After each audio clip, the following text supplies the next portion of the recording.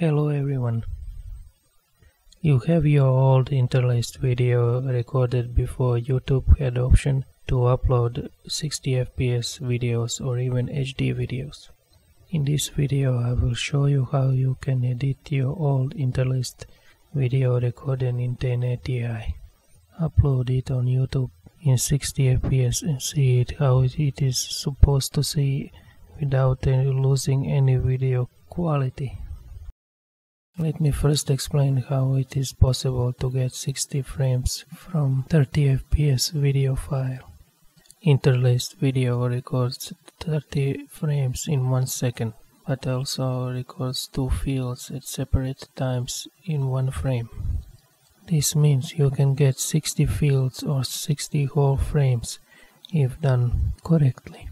Real resolution of interlaced 1080i video is actually 1920 x 540. There are 3 options to encode video, and third option is best one, which will give you best result possible. Here are those 3 examples.